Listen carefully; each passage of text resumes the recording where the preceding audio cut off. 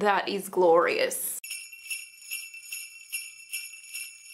Welcome to day 7 of 10 days of Pat McGrath. If you are new here, this is a series that I'm running on my channel right now where I do a look every single day with a Mothership palette. So starting at Mothership 1, going to Mothership 9, and we're adding in little Celestial Odyssey at the end for a little spice, shall we say. Anyway, we're gonna get started on today's video. Today is number 7. So it is Divine Rose 1, this beautiful palette right here. I know this is definitely like a fan fave, Divine Rose 1. A lot of you love Divine Rose 1. Anyway, let's go ahead and get stuck into this video. Before we do, you know the drill, let's go ahead and do the YouTubey things. Go ahead and give this video a thumbs up, subscribe, hit that notification bell, and let's get into it. So I have half done my brows and I've primed with the Makeup by Mario eye primer. So we're gonna create the look together. Now let's go ahead and dip into the taupe shade in Subliminal first because the mattes in Divine Rose 1 are just a little bit too kind of dark for me on the, like for a transition shade. So if you don't have Subliminal, just use your bronzer or whatever transition shade you like, really. Now I'm just taking my Delium Tools fluffy brush and I'm just going to basically just fluff this through the crease, kind of like we always do. It's generally the first step in any makeup look I do, to be honest, is this. It's a nice little base to begin with.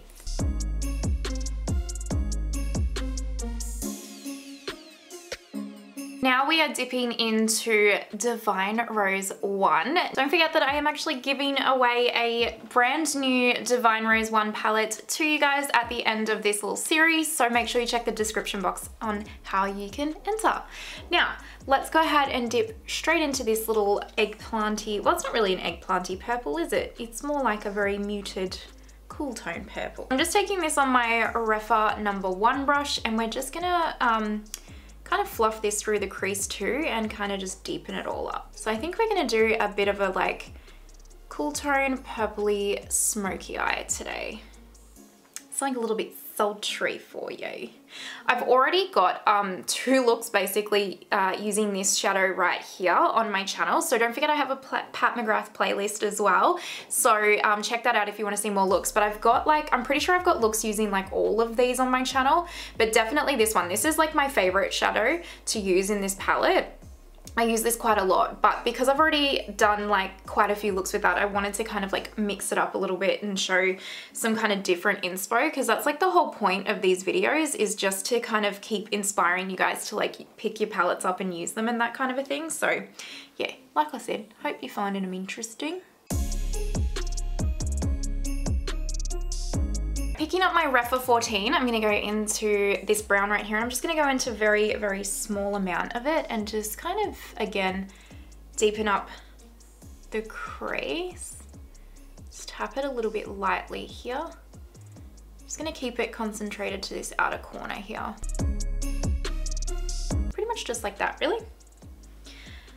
Just like that. Some of you may remember from like a previous video that I was saying that at this time of year, me and my fiance like watch Harry Potter from movie 1 to end. It's like a tradition every year. That's what we do. This weekend is like the final one. I'm so sad. We kind of normally make it stretch about 7 weeks, but we got a bit like gung-ho the other weekend about them and just kind of smashed through like 3 because we were like really into them. So now we're already up to number 7 part 2 and I'm just a little bit sad about it because it's over for another year, you know what I mean? I mean, you can watch them at any time, but I don't like to ruin the magic of them too much, you know? Now we're going to pick up my Pat McGrath little sticky stick here, pop this over the lids. I know I do a lot of the same eye shape look, you guys, and I'm sorry. I really do hope that this hasn't been boring. But if you have hooded eyes, this is just such a go-to shape for you that just like looks really good, I find anyway. It's more like, I'm trying to give you guys the inspo with like the different color combos and like all that kind of stuff. So hopefully that's working. You know, we'll go into this one. This one's really pretty. So this is my Rephr number 2 brush. And we're just gonna pick this purple shade up and then I'm just gonna tap this all over the lid, I think. Such a pretty shade. It's like one of those ones that I feel like you would just like almost, it would be really underrated in a palette. You'd almost kind of just like look past it, but it's just stunning on the eyes. And it doesn't look good now because none of my makeup's put together, but like when it's all put together, it comes out like a really soft, sultry kind of look, and it can make you look so glam and you really haven't done much to your lids, you know what I mean? Because really, like, all I've done is put down a couple of matte shades and then this, and it just can look quite pretty, in my opinion. Let's go ahead and do the other side.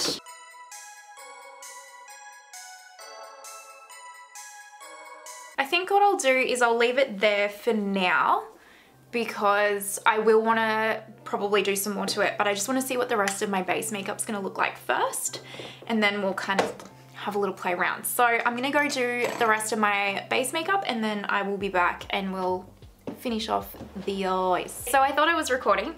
Alas, I was not, but you did not miss much. So all I did was I took a little shader brush and I took this little purple color right here and I just ran it really close to the lower lash line, just connecting it to the outer corner here.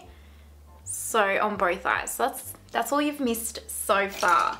Now I'm just taking this teeny tiny little pencil brush as well, and we're gonna go into the dark brown. And I'm just going to run that really close here too. And I'm gonna just kind of smudge some of this inward here a little bit as well. See how that deepened the outer corner just a little bit more? Well, I can see it, hopefully you can as well. What else do I want to do with this look? I want to do an inner corner. So I'm going to go into this shade for the inner corner actually. This is just my Lunar Beauty No. 6 brush, and we're just going to do this with the inner corner. I might just pick up this brush and go into this little glittery shade, which is, I'm pretty sure it's called Astral Solstice. Could be wrong. I'm just gonna tap this over here. Now, if this was like an everyday look, I wouldn't do this step. Like if I was gonna wear this to work, which honestly I would wear this look to work, I wouldn't do this step, and I also probably wouldn't do the inner corner. It would just make it a little bit more subtle. But if I was going to dinner, I would add this little bit of glitter in the inner corner to make it a bit more sassy.